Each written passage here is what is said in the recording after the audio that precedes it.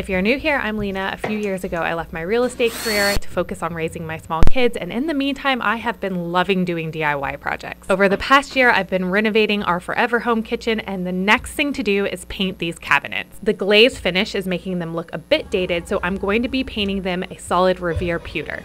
The first thing I did was make a visual map of all my cabinets and labeled and numbered them. This is the biggest mistake I made on past projects, is trying to get the doors back on and not knowing where the heck they went. Be sure not to skip this step, it will save you a ton of headache. I'm trying to get this project done during the hours that my littlest one is at preschool or while I have the help of my husband on the weekend. Honestly, the prep has taken me the longest, but it's the most important thing that I have learned in any DIY project. I've never taken on a paint project this large, but I feel confident that with the right tools and the right process, it's going to turn out super professional looking. In part 2, I will show you how I prep the cabinets with primer and a deglosser so they are ready to spray.